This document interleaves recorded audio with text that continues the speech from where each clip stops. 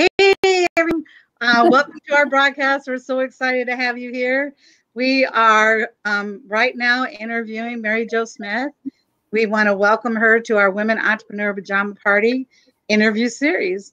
This is where women with an entrepreneur spirit and women who are aspiring to be women entrepreneurs and also seasoned women entrepreneurs, so we don't want to leave anyone out, from coming together to share as we grow our community, gaining inspiration, mentoring, and the tools we need to grow our business as we grow ourselves.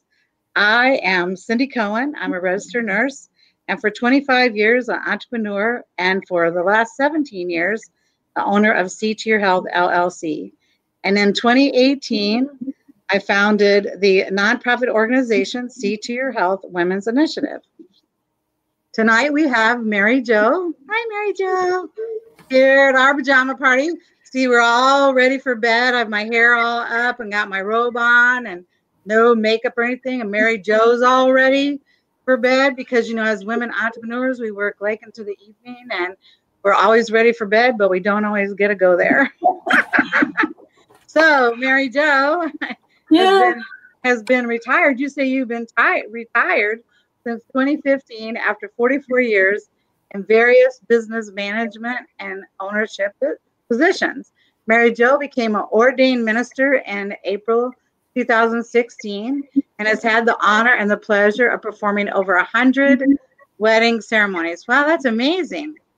Mary Jo is also the current co-director of the Michiana chapter of Premier Women's Network, which is an amazing organization. It's so great. I've been a member a long time. I just love it. And she has previously had the pleasure of being the director for the last 4 years. Since 2003, Mary Jo has been involved in semi-successful and successful in various direct sales businesses, from a nutraceutical to easy-to-apply nail strips. That's great. So each business came with its own challenges and educational opportunities, but like a real entrepreneur, Mary Jo stuck it out. And each helped her to learn more about herself. Being in direct sales afforded her the opportunity to attend many networking events and meet some famous people too. So, Mary Jo, thanks for joining us. You're great. I should be in bed, but I'm not. Oh, well, you know, it's literary license. That's what we have here. So just tell me, what about you would you like us to know about you that I didn't already say? Oh, golly, that's a question I wasn't prepared for. Maybe a bit about yourself. Like, oh, well, I think you have a husband. I have a husband. I consider him my rock. There's a lot of times during my life I probably would not have gotten through some serious challenges if it were not for him. So he's one of those keepers. You know? That's great. And what about your background? Did you, like when you were in high school, what did you want to do when you grew up? Like, I had no idea. I got out of high school and I was pregnant and got married. My ex-husband was drafted into the Army. That was during the Vietnam War. We were lucky enough to spend it in Germany. So I lived in Germany for 1.5 years. Wow, that's cool. I still remember a few words. Du bist ein Lamasch. Don't remember the cuss words? Yeah, that Everybody remembers the cuss words, right? Yeah. So, and then when I came back, I had no idea what I wanted to do, but I saw an ad in the paper and applied for it.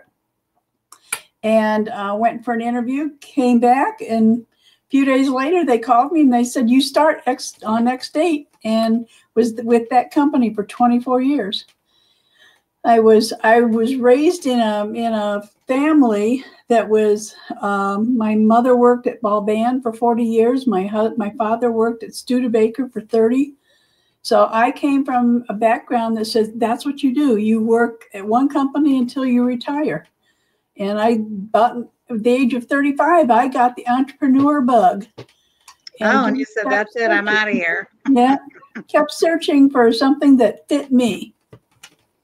So how did you find your passion? Because you know what, during I've been also mentoring like young women, and I've had many college interns over the last 10 years, and the question always comes up like, well, how do you find your passion? Like, how do you even get started with that? So, once you decided, I don't want to work for anyone else, I want to be my own boss, how did you how did you decide? Like, did you just pick, or did you kind of narrow it down, or how do you know what to do? How do people know? No, I was kind of forced out by new ownership. Mm-hmm. So, when you have that kind of a giant leap in your life, you make decisions that you normally would not have made. That's true. And, went into real estate, did real estate for about 1.5 years. And then decided to go back and do what I had been trained to do, which was office management and accounting. And I did that for a couple of years, and then moved to another job and became a business owner, part business owner. I had a partner, and we had that company for about 7 years. Finally, so what was that? What business was that? That was a calibration company. A what? A calibration company. Oh, you measured things? What did you measure? We verified the measurement of measuring things. That's what calibration. It's like a ruler, a 6-inch ruler. If you bend it, like a metal one, if you bend it a little bit, it no longer measures 6 inches. Oh. So we calibrate it so it tells you exactly what it's measuring. Oh, that's really cool. That's what calibration is. That's a very small. So did you love doing that? Or no, it was just I didn't do the calibration. I just ran the business. So you love that? Like owning your own business? Because I'm an organized person, I enjoyed it. But then when we sold it, I just said, well, I need to do something of my own. So I started a virtual assistant business because I figured I've got all this stuff in my brain. Let's put it to use. And I had that for about 4 years. Did you love it? I actually did. I did. Yeah. So why did you stop doing it? Because I started collecting Social Security and decided, well, I've been working all my life. It's time to stop. And I kind of fired my last client because we had an argument. So I fired him. And then you decided what? It would be great to marry. So did you decide it would be great to marry people? No. Because now you have a business where you marry people. Now I do. And that came about because I have a couple friends that are in the area who are also ordained ministers. But what really convinced me was when they legalized same-sex marriage. And I thought that is a unique niche that will open up. And all these people that want to get married, they don't have anyone that's going to marry them. So I decided to do it, and now I love it. Wow, that sounds amazing. What a fun thing. Yeah. And to be able to marry people who thought they never would be ever to be married. Yeah. And then also, like, you marry people who like don't want to get married by a minister or in a church, right? Well, like a lot of people these days don't have ministers. They don't belong to a church. And the courthouses and the clerks no longer do it. Really? You can't just go to the courthouse anymore? Yeah. My husband and I got married in '85 at St. Joe Courthouse in South Bend. Mm-hmm. But they don't do that anymore, so that's interesting. That opens the door for people like me. That makes for a fun thing. So you know what? There's a SCORE did a huge study last year about mentoring, and they found that people are business owners who receive mentoring, even just one mentoring session, as little as one, increase their business by over 40%. And of course, that business success improves with every like mentoring session after that. Mm-hmm. So in your travels and your business travels, what was something that someone shared with you that helped you in your business? And anyone can be a mentor. You can have a friend or a colleague, or you can hire a mentor. So, but is there someone who comes to mind that you think, oh yeah, this person really gave me some great advice, and what would that be? Well, actually in, was it 2003, about the time you and I met. a friend of mine got me involved in a nutraceutical company and drugged me screaming and kicking to the meetings because I did not want to go. I just said, no, no, no, no, no. Don't believe anything they're saying. Well, I fell for it. But the training that they provided was phenomenal. And I got a lot out of that. That was not only about sales and how to sell the product, but also about personal development, about planning for the future, about setting your goals.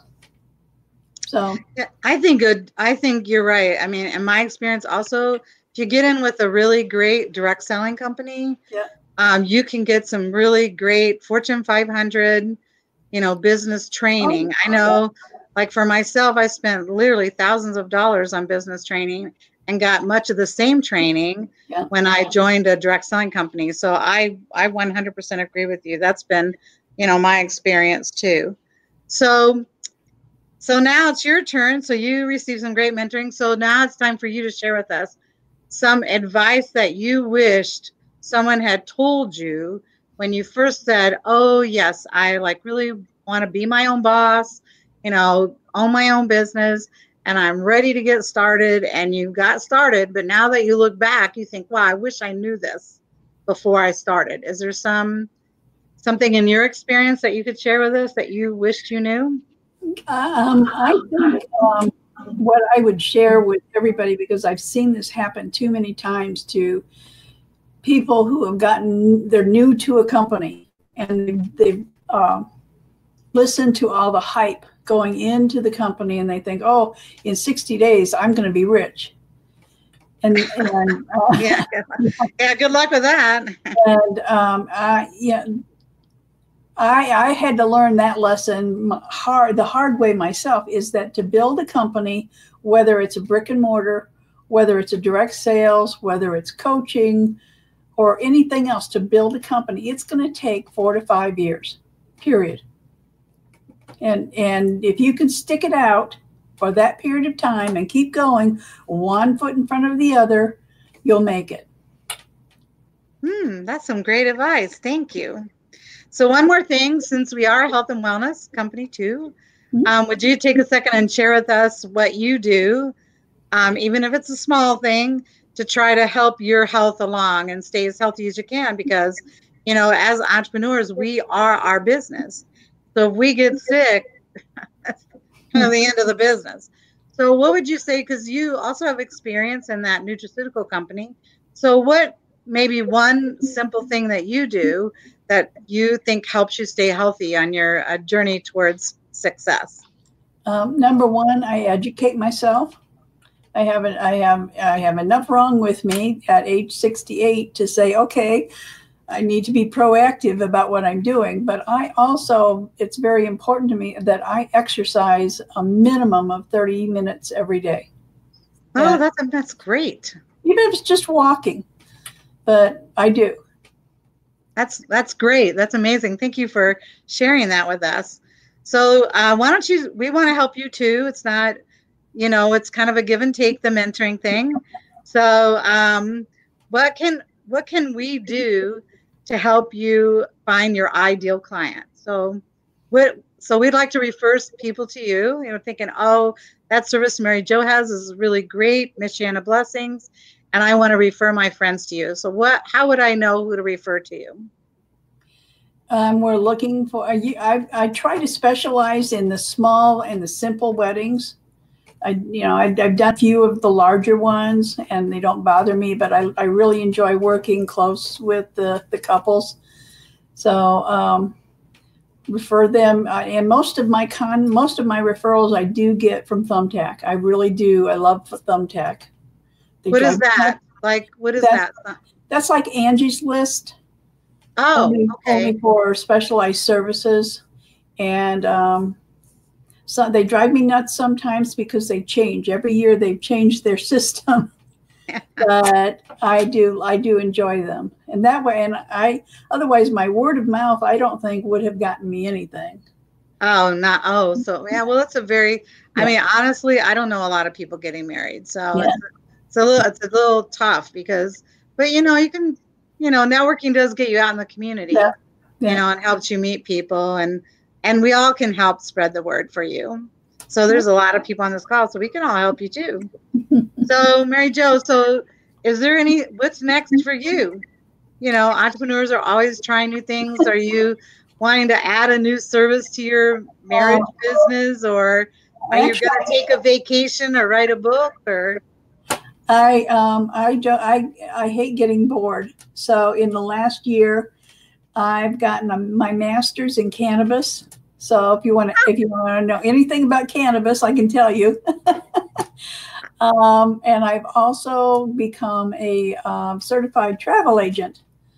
So those two things have happened. And then just this last weekend, I did become involved with a new advertising campaign that helps people get leads to their businesses. Oh. So, and that's by giving away free vacations. Oh, yeah. What a great, that sounds wonderful. Yeah. But you know what, what's the best way to reach you? I'll also connect to this broadcast, you know, your website and email and all that. But why don't you just share with us, like, what's the best way to reach you? Is it through your website, or is it through a telephone call or email? What is it? The best way to reach me is Facebook Messenger. Find me on Facebook and message me, and I'll answer as quickly as I can. Usually the phone I'll ignore. And I check my emails once a day. So Messenger is the way to go. Okay, we'll make sure we get that link to everyone for you. So is there any last thoughts before we sign off here that you'd like to share, or do you feel like you've pretty much, you know, shared everything you wanted to? Well, I have to say that I am really happy to be part of the Women's Summit, because there are so many women out there who they amaze me, for one thing. And I enjoy seeing them share their knowledge, their experiences with others, because it's the others that they're hesitant to ask for help. So as long as we keep talking to them, they may learn that little bits and pieces here and there. Oh, I think it's all about community, and that's really what our TV program is about, bringing women entrepreneurs and also women who are looking to become entrepreneurs together as a community, because I think as a group, we are isolated because we're pulled through, you know, so many ways from our family and husbands and, you know, the things we have to do at home, and then also stress of daily life, and then maybe working an 8-to-5 job, and then working your entrepreneur job. It's just a lot going on, and we just really don't ask for the help to help us move forward. And women can be such great encouragers to each other, and that's really what this is all about. So we're so glad to have you part of it too. So thank you for joining us and taking time to work your business, not just taking time to work on your business, not just in your business. See to Your Health Women's Initiative, Inc. is a 501(c)(3), a nonprofit organization supporting seasoned entrepreneurs and providing women entrepreneur mentoring to high school girls, college girls, and women from low-income neighborhoods with a health and wellness focus. On November 19th, which is National Women's Entrepreneurship Day, we'll be celebrating with our annual Women's Entrepreneur Summit, which Mary Jo was just talking about, here in South Bend, Indiana. To get involved, learn more about the summit, learn about our organization, how to volunteer, or to make a donation to our scholarship program, go to our website, www.c2yhwi.org. That's C to Your Health Women's Initiative, initials.org. Until next time, stay healthy, stay connected, and stay you. Bye. Bye. Thanks, Mary Jo. You're welcome. Thank you.